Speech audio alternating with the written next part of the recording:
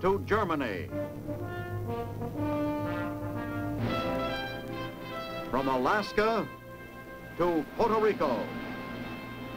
All over the world, the United States Army is on the alert to defend our country, you, the American people, against aggression. This is the big picture. An official television report to the nation from the United States Army. Now, to show you part of the big picture, here is Sergeant Stuart Queen. How do you do? A knowledge of terrain and battlefield conditions is essential to the military commander. That's why high ground plays an important part in battle. It enables the commander to see what is going on and direct his troops accordingly. This is one reason for the importance of Army aviation. It gives the commander his high ground whenever and wherever he needs it. When we say Army aviation, we do not mean the Air Force or even a separate air branch of the Army. Army aviation is an integral part of the ground forces. It consists of light, unarmed planes attached to units in the fighting zone, and its mission is strictly the direct aiding of ground fighting. Here on the big picture you will see some of the jobs that Army aviation performs in carrying out this mission. Army aviation has come a long way since the early days of World War II, when the few planes the Army had were used almost exclusively for artillery observation. Today, the Army has many types of aircraft. Light, versatile planes like this L-19 are standard equipment in most branches of the Army. They play an important part in the combat operations of all the ground forces. Here, an infantry commander checks the location of his L-19. A short distance away, his troops are attacking enemy positions. One of his companies is pinned down by enemy fire. They call for help. The commanding officer tells his aerial observer to locate the enemy gun.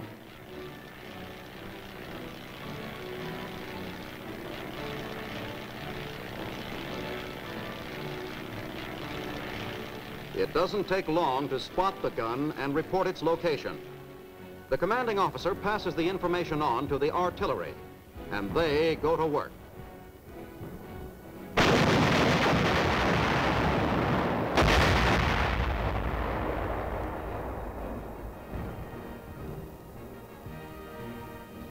The troops finish the job with grenades and flamethrowers.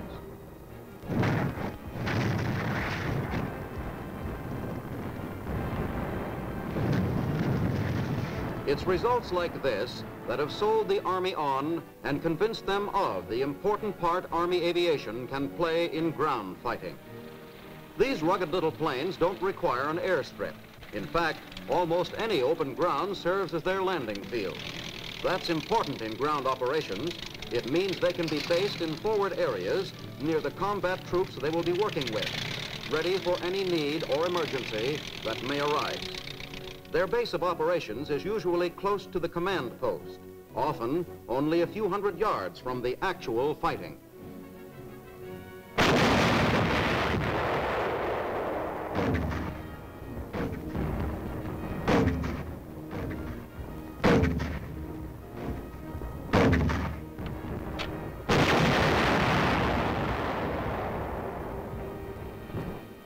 The pilot and the aerial observer are both familiar with the problems of ground fighting, and the commander uses them to help gather the information he needs to plan his operations.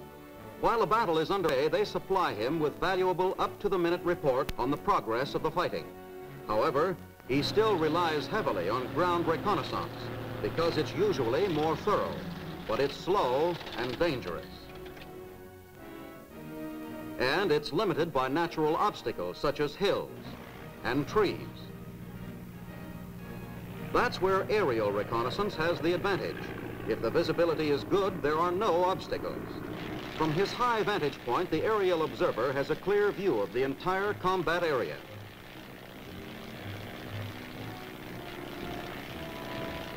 In the air, the observer serves as the eyes of the ground commander, watching and reporting any sign of enemy activity. Whatever their mission may be, the pilot and the observer, working as a team, accomplish it in a fraction of the time it would ordinarily take. The observer spots a bridge that the enemy failed to destroy. He can't determine its strength or capacity from the air, but he reports it. If it turns out to be important, the commanding officer will have the bridge carefully checked by ground reconnaissance. Flying on, the observer continues his appraisal of the road network. He's traveling at better than a mile a minute, but he can judge the condition of the road and estimate the traffic it will carry. Further on, he spots a roadblock on one of the routes his unit is planning to use. He locates it on the map and reports it. The information is passed on in time to warn a scouting party in the area. They'll take a new route now, one that's been carefully checked from the air. With the little L-19 hovering in the sky above them, there's less chance of our troops being trapped or surprised by the enemy. The aerial observer has a clear view of the entire area, and he's watching for any sign of the enemy.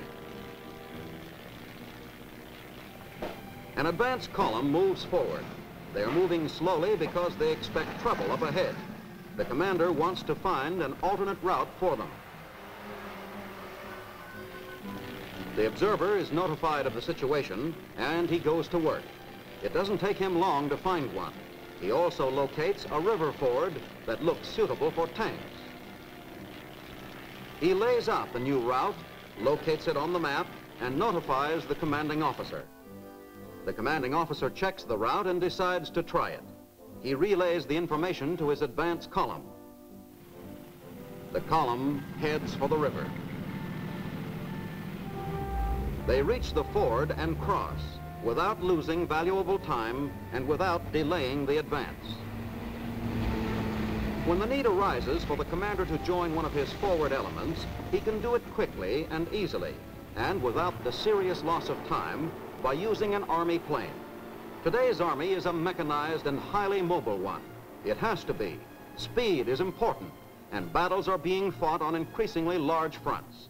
Today, relatively small combat units guard and patrol areas that once would have required forces many times their size. The control and direction of these widely scattered combat units could be a serious problem to the ground commander. The fact that it is not is a tribute to the part played by Army aviation. Often, the detailed information a commander requires may only be obtained from the study of aerial photographs. With the expansion of Army aviation, he now has both the equipment and personnel under his command to take and process photographs immediately. Ordinarily, it would have taken days to get them.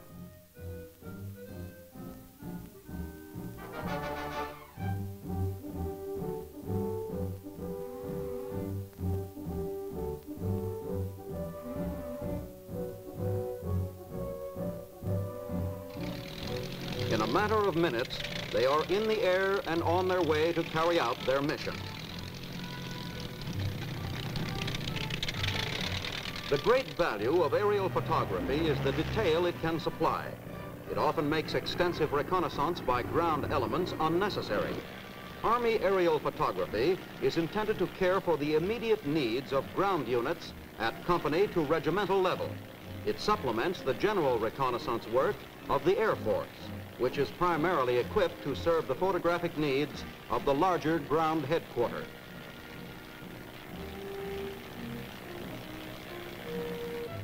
When the mission is completed, the film is dropped near a portable field laboratory in the combat area.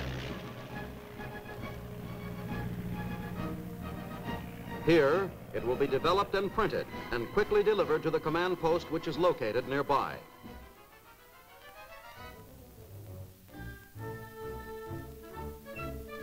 Another important job that Army aviation has taken on is the delivery of official mail and messages. In the combat area, the roads are usually poor, and the distances often great between units. Normal delivery could be slow and uncertain. Over terrain like this, it would be virtually impossible, but it's no problem for the little hedge-hopping Army planes. they make their deliveries with ease and speed. Speed is particularly important when the normal means of communication, such as radio or telephone, break down or are not available. By plane, rush messages can be delivered to isolated units in a matter of minutes. Or, if necessary, picked up and returned to the command post just as quickly.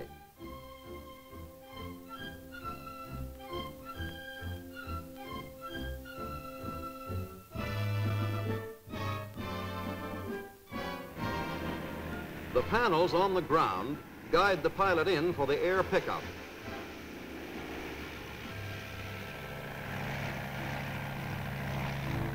In less time than it would take to make arrangements for the normal emergency delivery, the Army plane completes its mission and returns to its base to await another assignment.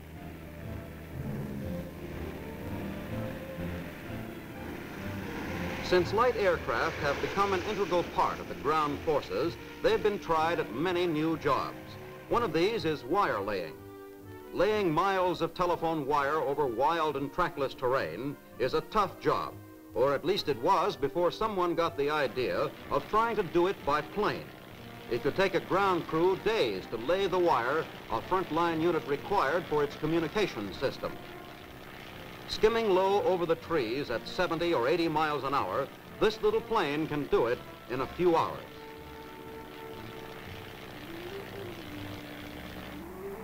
Supply by air has always been the job of the Air Force. However, if one of his units is suddenly cut off or isolated and in need of supplies, the ground commander can use his own planes to take care of them.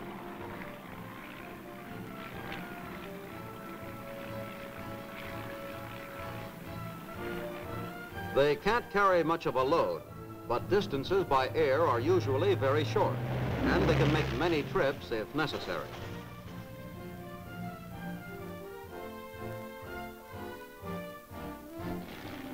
In areas up north where snow, ice, and severe cold make vehicles practically useless, supply is a critical problem for a combat unit. Large areas have to be patrolled on foot, and the troops must carry their own supplies. Or at least they would if it were not for the Army plane and its regular drops of food, ammunition, and other essentials.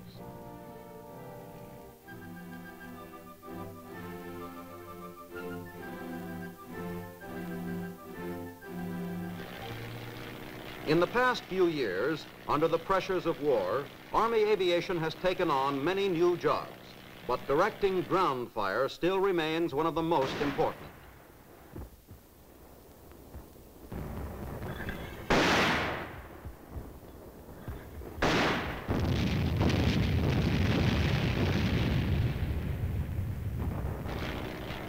Here, the aerial observer directs the mortar fire on enemy positions that can't be seen from the ground.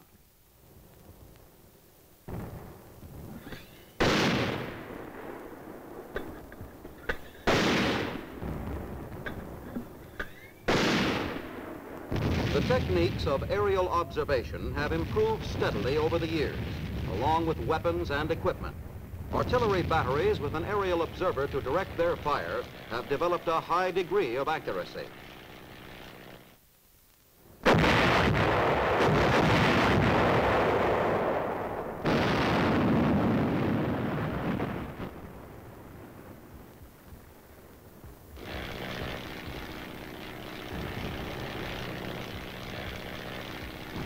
Here's an example of the pinpoint accuracy they achieve from several miles away.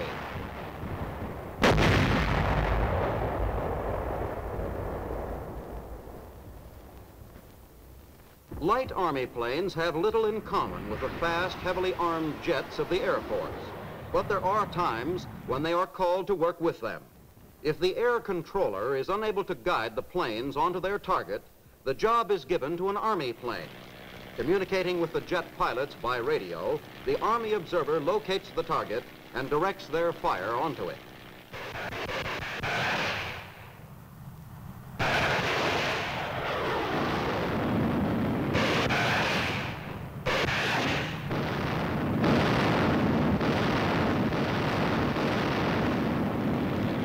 When they miss, he helps them correct their point of attack.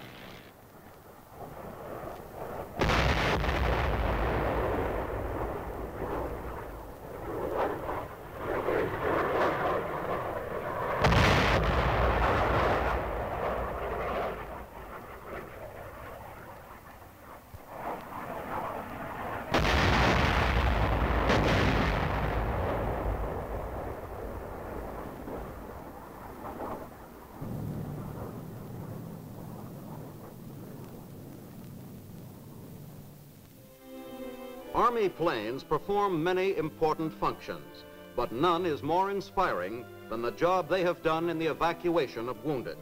Their prompt and speedy evacuation of casualties from frontline positions to hospitals in the rear saved thousands of lives.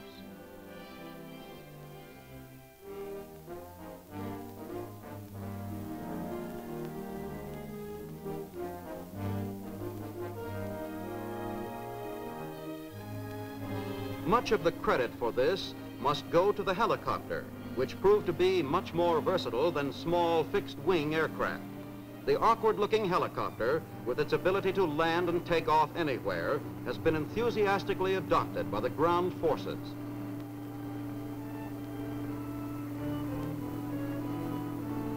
It is already responsible for many changes in ground fighting, and it may well turn out to be the most important development to come out of the Korean War.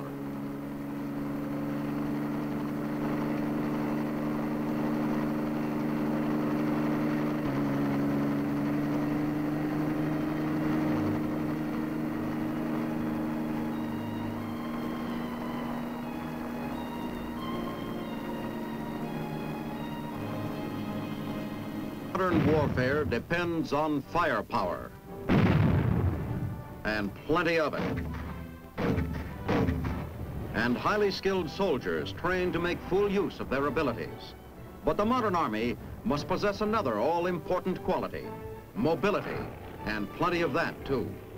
In recent Army Field Forces exercises held by the 6th Helicopter Transportation Company and a battalion of the famed 82nd Airborne Division, the battalion commander flies ahead in his Bird Dog Army aircraft to reconnoiter a river which his troops are rapidly approaching. He carefully selects an assault site. The modern Army must be geared so that everything contributes to the continued and relentless forward movement of the basic element of the Army, the infantryman. In the exercises, we find the battalion moving forward rapidly against light aggressor resistance. As the attackers reach the riverbank, they set up a base of fire opposite the assault site.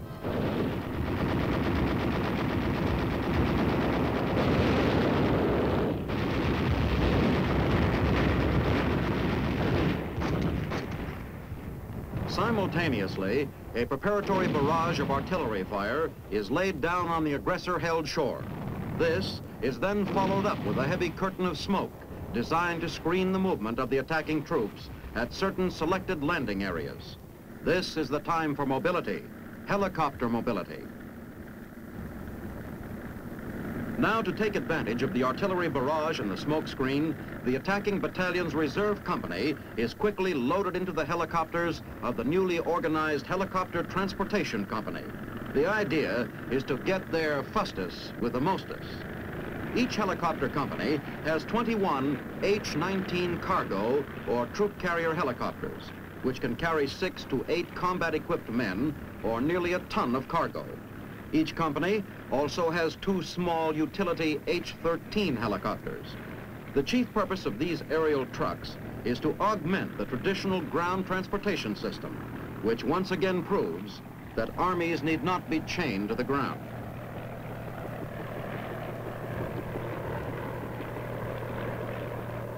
The battalion commander issues a ceasefire order when he observes that his assault company is riding the whirlybirds.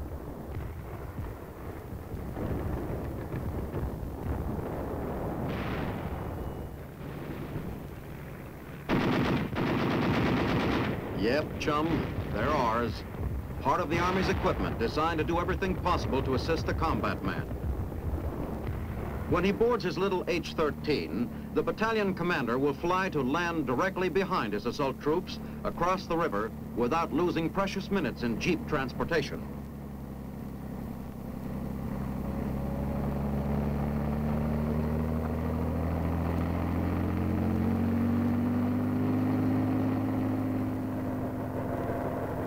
Here they come.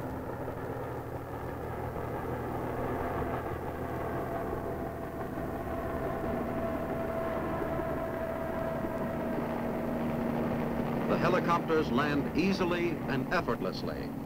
The first men out are engineers to help build a bridge crossing, followed closely by the assault infantrymen who pile out ready for action.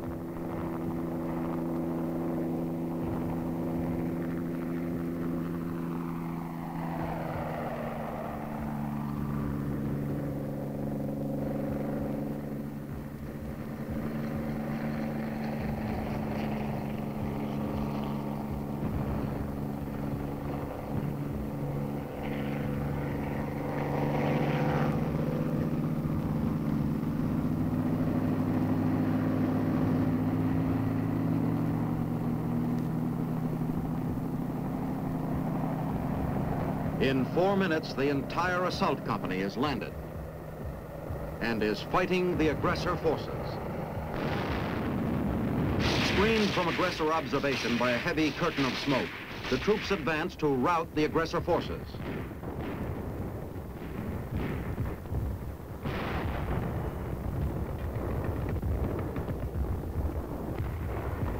Artillerymen are landed to prepare to receive the guns which are being readied for delivery by the copters. Here they go. Firepower with a plus, mobility, a helpful shove, and a short run, and the copters gain sufficient momentum to become airborne.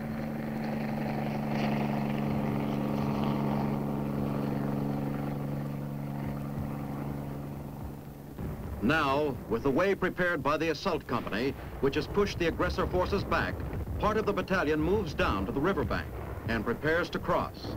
Casualties would be light, if any. The riverbank has been cleared of aggressor sniper fire.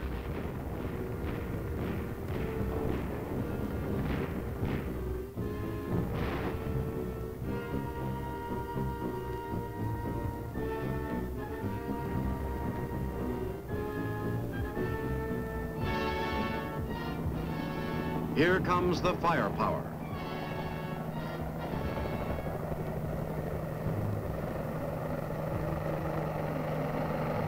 Easy does it.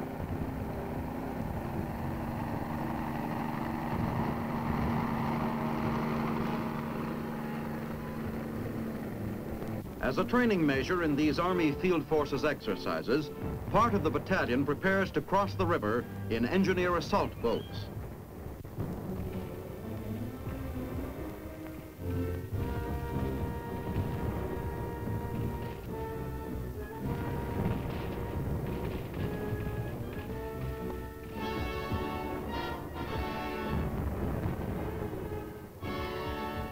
In the meantime, the copter-delivered engineers have helped build a footbridge across the river.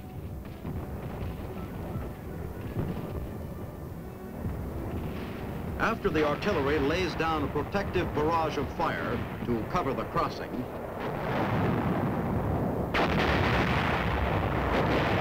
the troops cross over.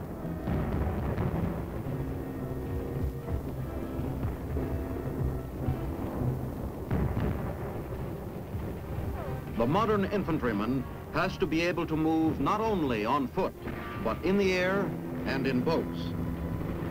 Up and back the copters go. The assault mission completed, the copters shift gears and shuttle back to the rear supply areas to go into logistical support of the men on the ground. The remainder of the battalion then pushes across the river. They continue the momentum initiated by the copters as they land on the opposite side of the river.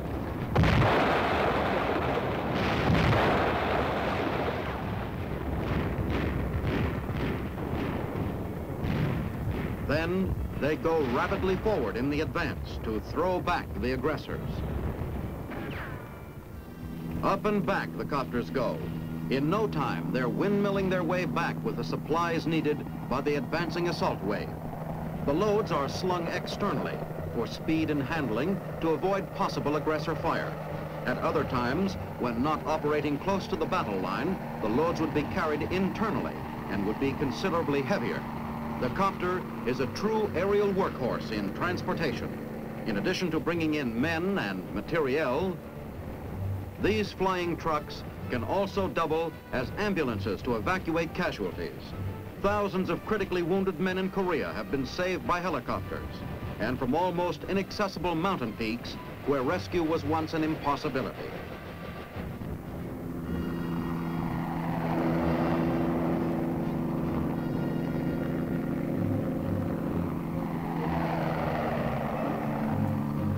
Now, the beachhead has been firmly established, this time with a heavier bridge which can support tanks, heavy artillery, and more men.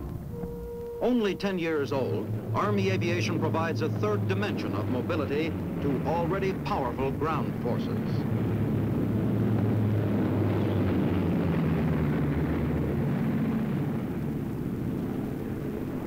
Slow, odd-looking, yes. But what a job the helicopter can do. It can do the rough job, the tough job. It can hover like a bird. It can really land on a dime. It can even fly backwards. It can contribute spectacularly to making the American Army a highly mobile, powerful force in an already fast-moving world.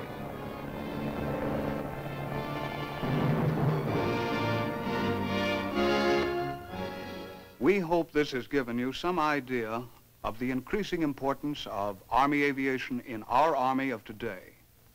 It's still relatively new, but it's expanding rapidly.